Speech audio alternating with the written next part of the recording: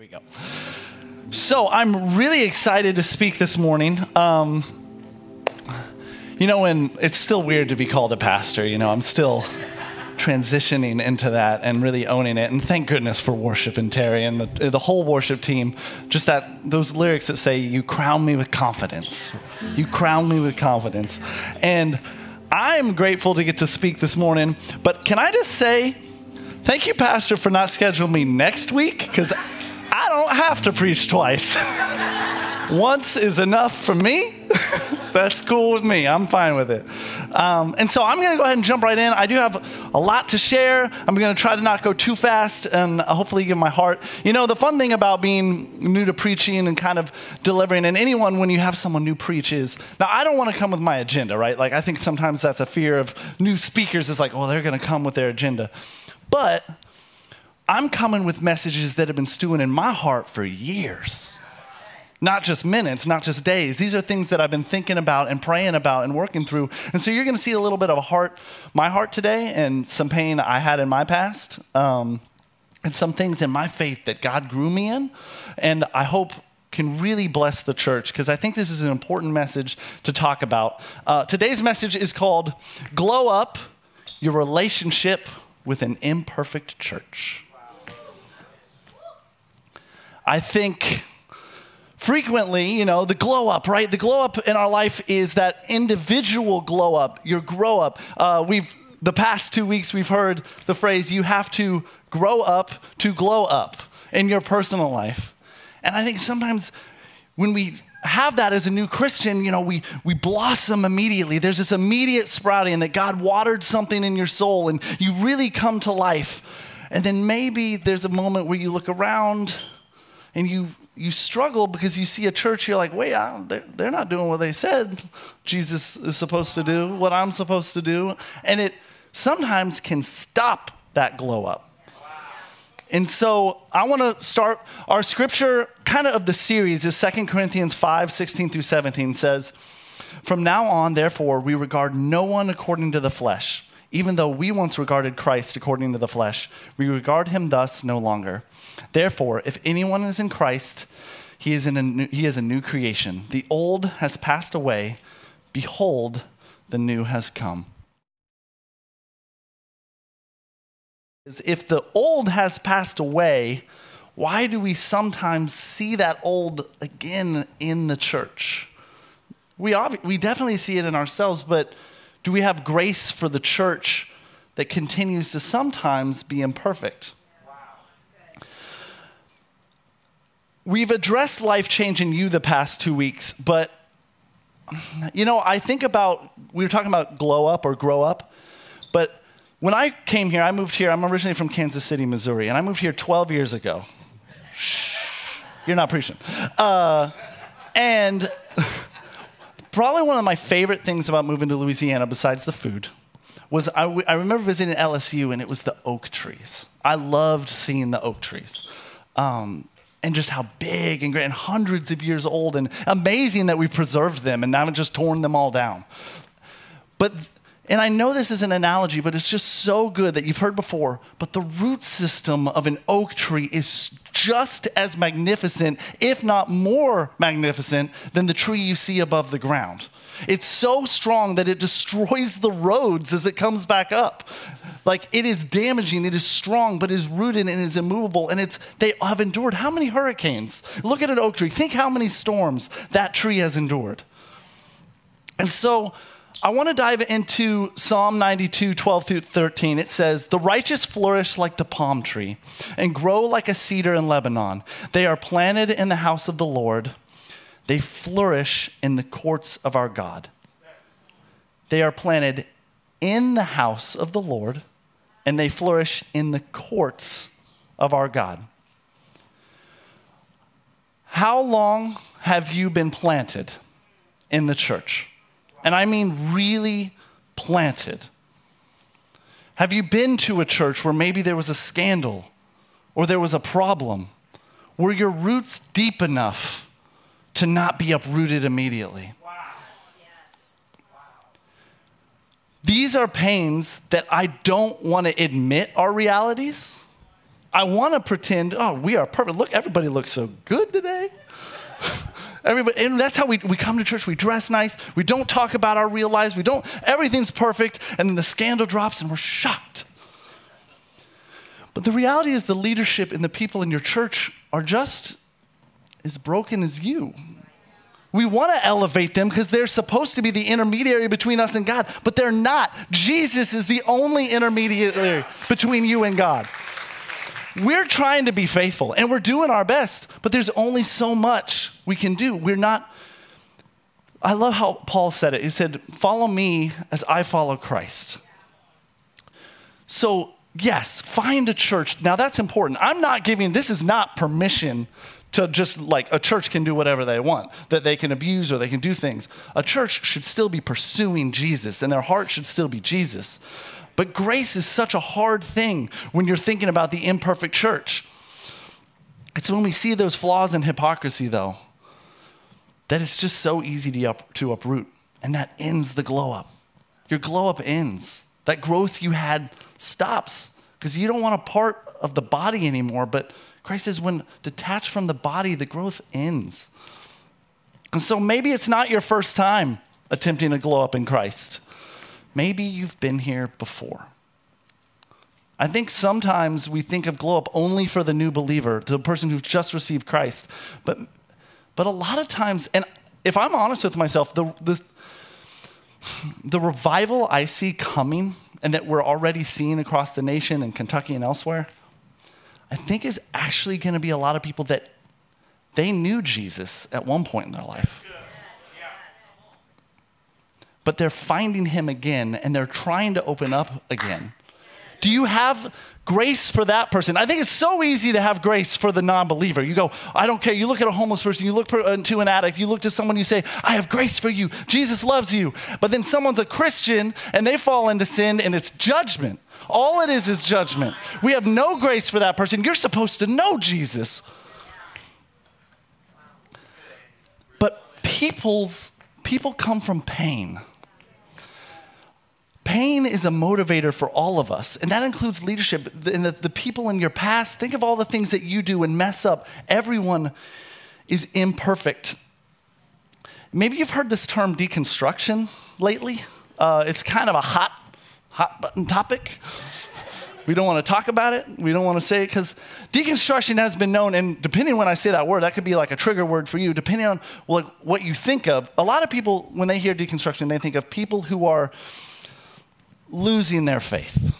They're people who are leaving God, leaving the church, maybe finding other ways for purpose. And I would challenge you that maybe that thought process, when someone says they're deconstructing, maybe we're attacking them or we're trying to defend the faith to them in a way that has no grace because we know what it's meant for some people.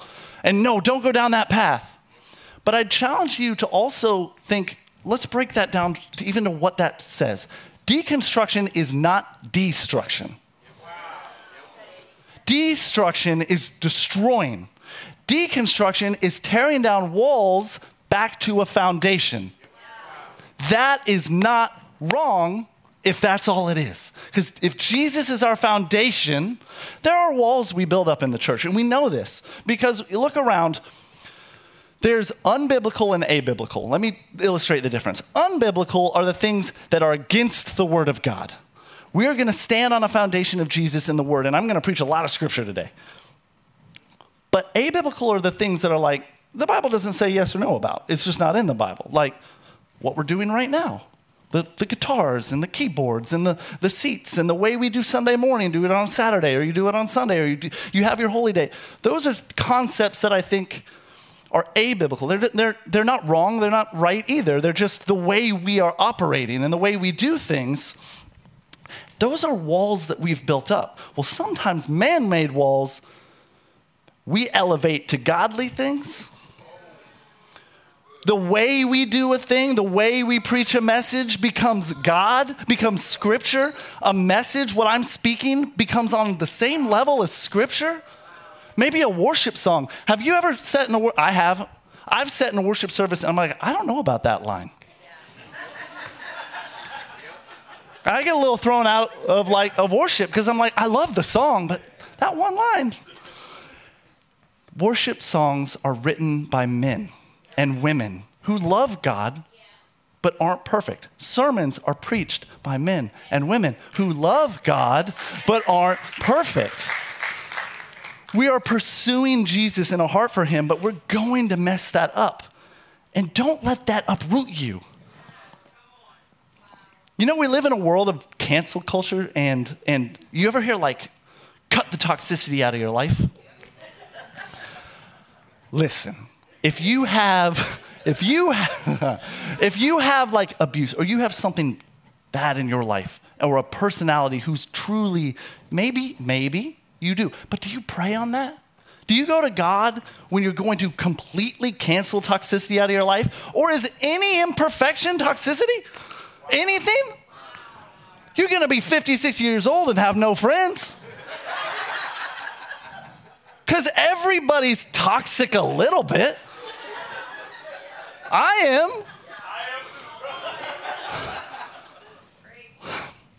So like what, how do we have grace? How do we do it?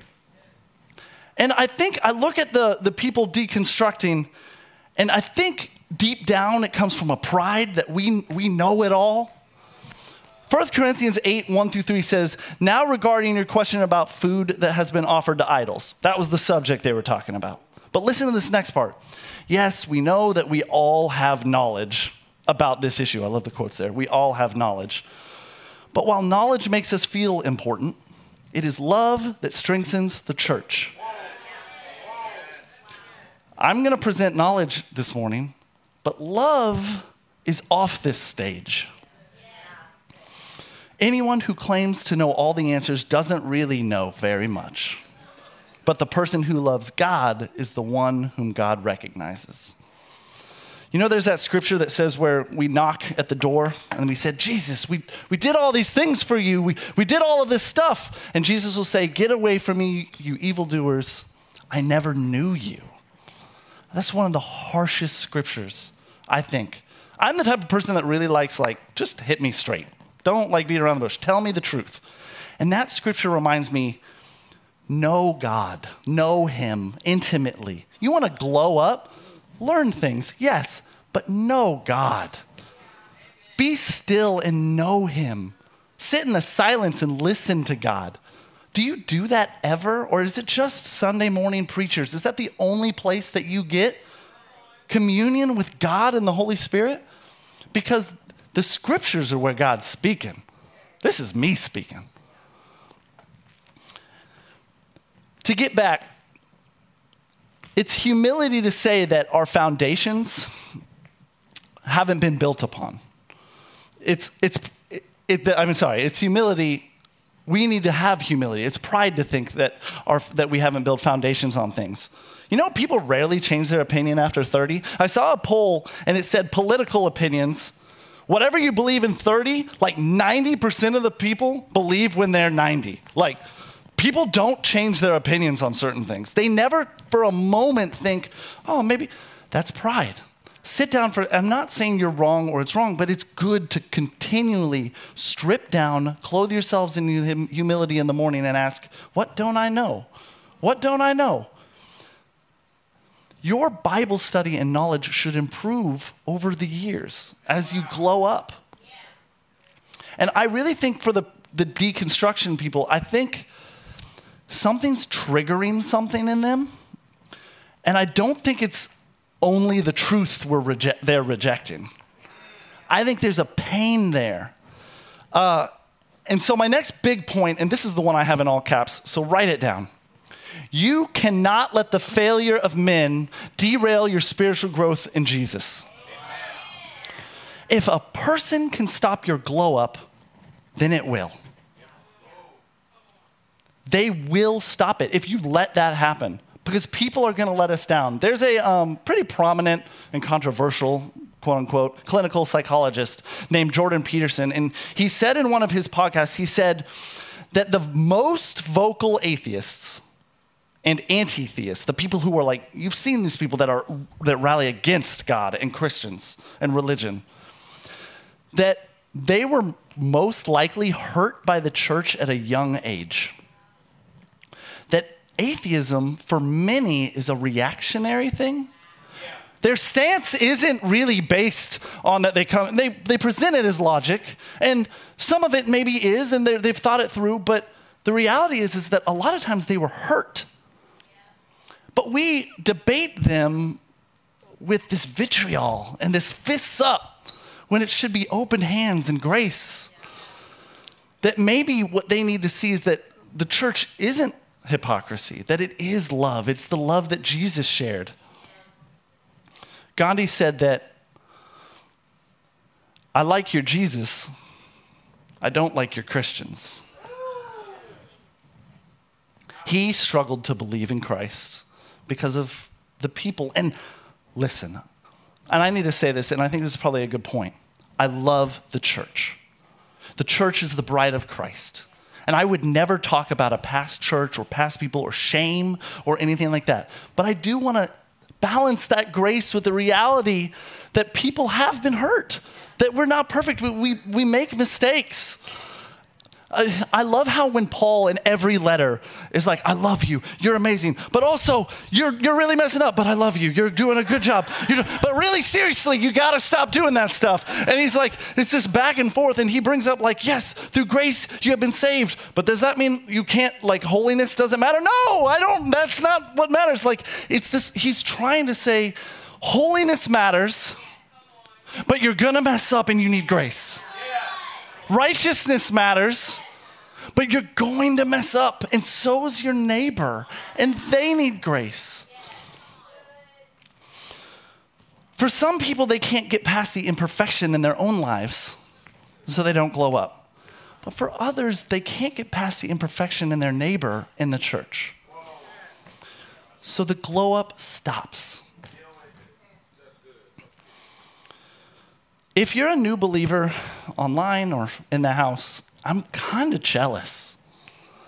There's just that innocence, man. Come on, like, I just love seeing it. Like, youth groups are the best. Like, youth groups, like, I could send me to preach to a youth group. Like, that'd be easier than adults. Kids, we love to serve in kids' church because they just believe. They don't have any pain or trauma. It's amazing. But I'm begging you to hear me because I think this is the kind of message that will save your faith if you hear it in your soul before something happens. At this church or another church, 3,000 churches close every year. And a massive percentage due to scandal. We love to say the church is planted numbers. Love to talk about it. And that's good. We should talk about it. Paul tells us to talk about good things. But there's also things that it's like, what's happening? And I'm curious, why does the church even fall apart after the scandal? I love that we've anointed so many new pastors, that no matter what happens, there should be men and women ready to step up to lead in case something happens.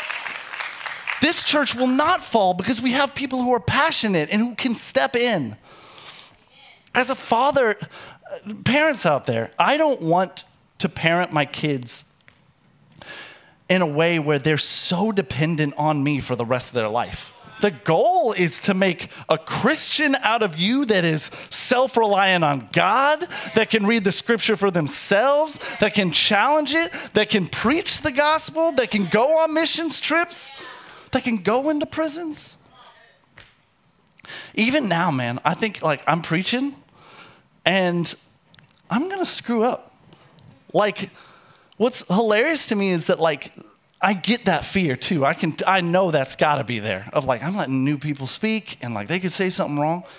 But how in the world could we develop new preachers without letting them preach? Like, we're supposed to expand the kingdom. And so inevitably, you're going to have a preacher, oh, that one was messed up. I saw on Instagram just the other day, there was a pastor who openly admitted, he said something along the lines that the day of Pentecost was the greatest moment in church history. And the next Sunday, he got up and the first thing he said was, what I said last week was wrong.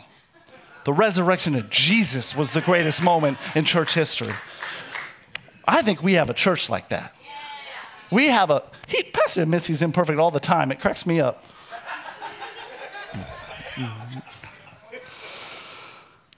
It doesn't matter how much training, study, seminary we attend, we're going to occasionally slip up. And you have grace for that, or do you get mad?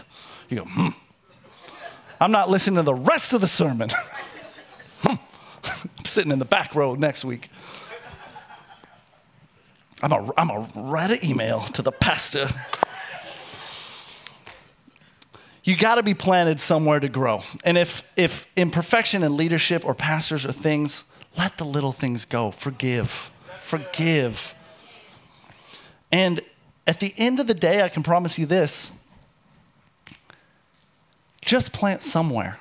And if it's not here, we just want to see you know Jesus. There are life-giving churches all over the city. We're going to be one of them. And we want you here. Of course we want you here. We want to grow. We're going to 2 services. I love it. But we just want to see you know Jesus. But remember, that next church you go to is not perfect either. You ever heard of church hopping? It is a thing, man. 2 Timothy 4:3-4 says, for the time is coming will not endure sound teaching, but have itching ears, for they will accumulate for themselves teachers to suit their own passions, and will turn away from listening to the truth and wander off into myths. I don't even have to preach, man. That'll preach. Maybe occasionally too. This is a big part of being planted. To grow, you want to glow up? Maybe the thing that offends you, that makes you want to leave the church, is truth. Maybe the pastor wasn't wrong when he said that thing that frustrated you, angered you, hit something inside of you. You can't church hop, not forever. It's all right to look around for a little bit, to be like, oh, I like this music, I like these people, but eventually you got to pick a place and root in. So when that storm comes, you have Jesus and community. That's the cross. You have to have both. You are not alone in your frustration at the church being imperfect either. If you look at Jesus, who was Jesus mad at? Yes, I think of the woman at the well. He did preach truth to her. He did say, go and sin no more. But for the most part, that was all he said to her about righteousness. The rest of the message was grace through him, was forgiveness through him, that he would give her living water. Is that how you preach? Yes, grace and truth. But you got to have grace. Look at Paul. I mentioned him. Every letter to Corinth, Ephesus, Thessalonica, Galatia, who Michelle mentioned, she loves Galatians. He was frustrated. Every time he was like, I heard about what y'all been doing. And I have some notes. He was frustrated. And not just the leadership too. He was frustrated. But he wasn't trying to tear it down. He wanted to be a part of the church so that he could build it up. Tear down some walls, some things that, this structure's not good. No, you shouldn't be having a relationship with your own family. Nope, you shouldn't be doing this stuff. But Christ is the foundation, is what you build upon. He loved the church and was so desperate for them to stop their foolishness. They gave their lives to it. There was no option at the time of finding another church. Like today we have that. But are you doing it to suit your own passions and desires and the things that you just want a yes man preacher? You just want a yes man small group leader? Someone to tell you, yeah, it's all right, you can keep doing that, that's fine. Or do you actually want God's word? Because God's word is, man, it's going to convict you. It's going to challenge you. But it's going to build you. That's the only, I have never been to the gym, walked in and been like, all right, I'm here. I'm stronger, and walk back out. You got to do the work. My son, I love kids, man. They want to play sports, and they want to play, I'm going to do one season of basketball, and then I'm going to switch next season, I'm going to do soccer, and then I'm going to play, and I'm like, okay, but just so you know, this is finding what you like, but you're not going to get that much better if you just keep jumping around. Like, you got to dig in, plant roots, and glow up. So what's your commitment level? Do you have a knee-jerk reaction to ministry where you're like, oh, I didn't like what he said, I'm out? Or are you going to dig in? The church is not a museum for perfect people. It is a hospital for the sick and the broken. We say this all the time. We say this phrase, that we have hope for a broken humanity. And then humanity comes in the door and we're like, why are you broken? I don't like that. I don't like it. Why are you surprised? And then they receive Jesus and you're like, 6 months pass, you're like, you still broken? Yes. There's two terms, and this is kind of the theology coming in. There's regeneration and there's sanctification. Regeneration is what the Holy Spirit does in you when you receive Jesus. It is the life change inside you. Sanctification is the year-long process, years of becoming more and more like Christ towards perfection.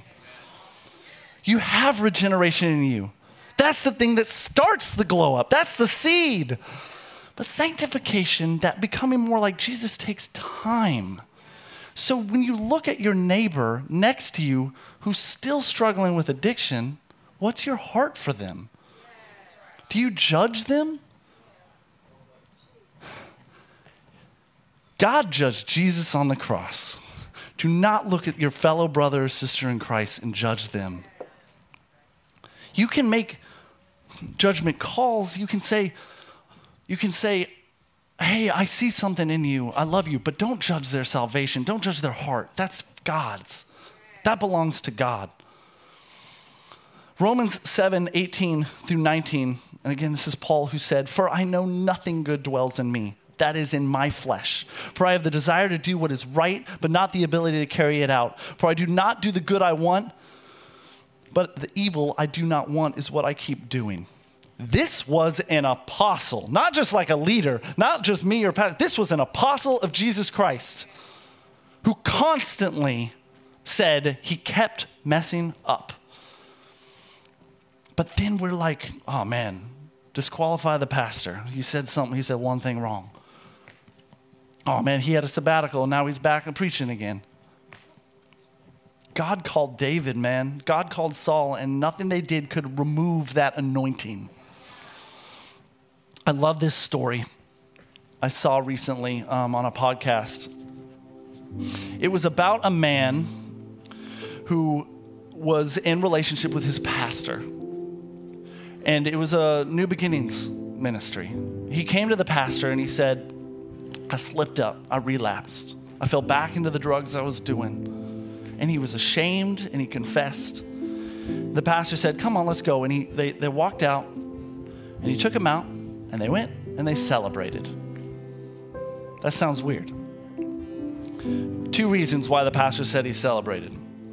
One, he said that the man, for the first time, felt conviction by the Holy Spirit, and he turned to God instead of running from him.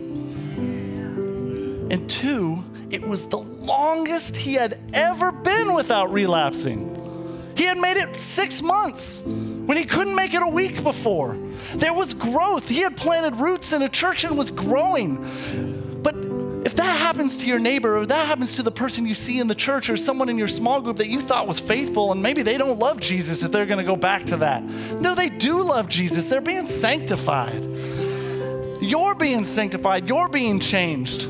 John 13:35, by this all people will know you're my disciples if you love one another.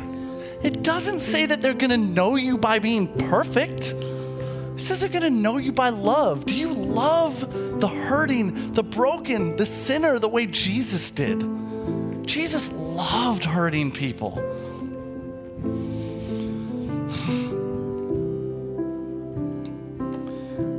How do you feel about the people in your life who are deconstructing? who are drifting away from faith? Do you judge them? Do you have disdain? Or do you have grief? Do you feel for them, yearn for them, pray for them, want more for them? Scripture doesn't say that we're going to be known by our perfection. It's our love. And love is super easy when we're perfect. Super easy. Matthew 16:14-15 says, "For if you give others their trespasses, your heavenly Father will also forgive you." I don't like this next verse. "But if you do not forgive others their trespasses, neither will your Father forgive yours." We forgive because we're forgiven, guys. The old things have passed away. The bitterness, the anger, and resentment. The glow up in your spirit is what's new. It's your mind. It's not that you are perfect. It's that when you sin, you feel conviction and you want to be perfect. Your heart is the thing that's been changed. You want to please God. And even though you don't always do it, God is still proud of you. And he sees Jesus when you mess up. You're covered. Sometimes I love the analogy of grace is an umbrella to shield you from the storm. It's not a diaper to do whatever you want. Righteousness does matter.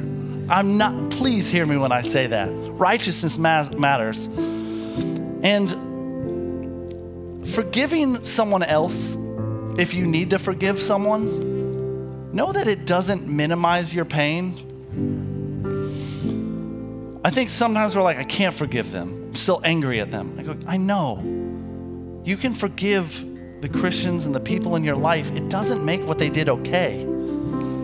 Forgive and forget is this term. I don't think you have to forget. You can set up new boundaries with people. You can be like, I'm gonna forgive you, but we're gonna set up some new boundaries, some healthy boundaries. Being in relationship with the church body is a commandment. It's not an option, guys. Philippians 2:1-4 says, "So if there's any encouragement in Christ, any comfort from love, any participation in the Spirit, any affection and sympathy, complete my joy by being of the same mind, having the same love, being in full accord and of one mind. Do nothing from rivalry or conceit, but in humility count others more significant than yourselves. Let each of you look not only to his own interests, but to the interests of others." I don't know of a significant relationship that doesn't have fights. Married people, you already know that's true. My favorite human relationship is brothers. I don't have a brother. But every time I see like grown brothers, I'm like, those dudes could fight it out right now. But if someone else steps in, man, they have each other's backs. I feel like sisters have that too, but it's kind of different. So how do we balance it? How do we balance having grace, but also pursuing Christ and having perfection? And this is my last point of the day. I know I'm running a bit long, but do you hear my heart, church? I really think that will help you when something happens, because I'm not even prophesying. But things happen, man. People fail, and people are gonna fail you. But sometimes the church lets you down. But that doesn't mean that God ever does. I loved the tag at the end of that last song, man. Great is your faithfulness, God. The church is imperfect. The people in it continue to be flawed. They have pain points. They have things going on. We all come from a history that we're all dealing with. We probably all need therapy and counseling. But God, you're so good. Maybe you struggle with that goodness this morning of saying, like, I don't get how God can be faithful. There have been things in my life that have not felt like God was faithful. But I have found in my life, the old age of 33, Pastor joked around, better hope it's not your last year. That was Jesus's. If it is, I'm coming up, Jesus. But God is faithful when you look back. It's in the storm that it's hard to see. He is faithful. He will be there for you. He doesn't promise to solve all your issues. Deuteronomy 31:6 said, "It is the Lord who goes before you. He will be with you. He will not leave you or forsake you. Do not fear or be dismayed." Matthew 6:26 says, "Look at the birds of the air. Neither they sow nor reap nor gather into barns, and yet your heavenly Father feeds them. Are you not of more value than they are?" Do you know the big reason why you won't be forsaken? Because Jesus was. He looked at the Father in his last moment, dying on the cross, and he said, "God, why have you forsaken me?" You know what the answer to that question was? It was you. It was you and you and you and you and you. Jesus died because he loves you, because he wanted you to be forgiven. The church is the bride of Christ. We are called to be committed to it, to have grace for each other. We say we're family. Be family. That means helping with the dishes. That means next week when we have 2 services, maybe say, "Hey, can I help for one of the services? Can I help with something? Can I chip in?" Forgive each other. Stick together like family's blood. Stick together. Each one of us fails. None are righteous. No, not even one. You need to start building a relationship with the people standing next to you. And this is where I transition to. I am the Anchor Group's pastor. And y'all gotta get in a group. You cannot have a relationship and live as a family if you're just seeing each other once a week now and then. You've got to get in a group of people. Mine is at 5 p.m. today. I live right by Dutchtown High School. If all you want to come, just please RSVP. But I'll do it, man. Well, my wife, she will cook up something. She'll be stressed doing it, but she'll do it. Fill out that Connect card, person listening online. We don't know who you are if you stay quiet. We can't build a relationship with you, and I promise you, we'll forgive you. We'll have grace for you. We'll be patient with you. We want to see you grow and have a relationship with the Father. And so right now, if everyone would close their eyes. If you don't know Jesus much, and again, I'm jealous of you. I'm so excited for you. If you're right there and you're willing to give God a chance. Maybe you're not even ready to accept Jesus. You're just ready to give God a chance that if he would speak, okay, I'll listen. Okay, I'll listen. Just raise your hand in your seat. Press that button online. Just raise it and say, "I'm ready, God. I'm ready. I'm ready. I'm not perfect." And hopefully it gives you hope knowing that we're not perfect either. And if you are that believer who's maybe you're coming back to church, I'm hoping for revival in your life. I'm praying for revival in your life, that you'd find a church and you'd bury deep roots. But if you're saying, I need that glow up too, I need that new life in Christ because I've been gone for a little while, lift up your hand, no one looking, it's between you and God.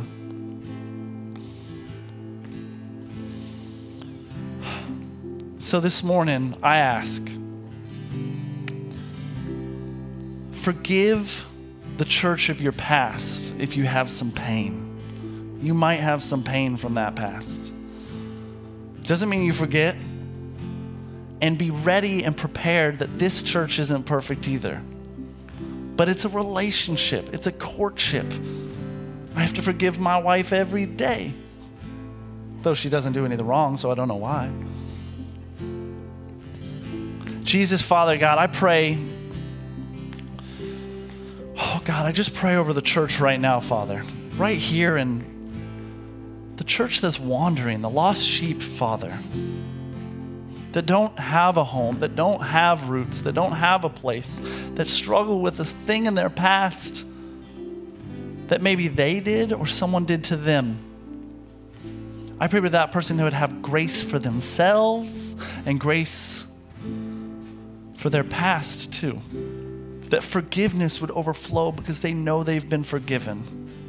I pray that you would work powerfully in the life of the church and the believers. I pray that you would just pour out humility on us in the leadership of this church. Father, I pray over Pastor Pitts. I pray over every pastor that's been anointed recently, that they would be able to walk fully and confidently in the calling that they've been given, even though they know that they don't have it together either. And that together we would follow Jesus. We would listen and obey and give everything we have to the church that Jesus gave everything he had. It's in all these things we pray. Amen. Amen. Amen. Let's give it up for God this morning. Thank you for joining us for this message. If you'd like to learn more about Anchor Chapel or support our ministries, you can visit anchorchapel.com or follow us on social media at Anchor Chapel. Have a great week.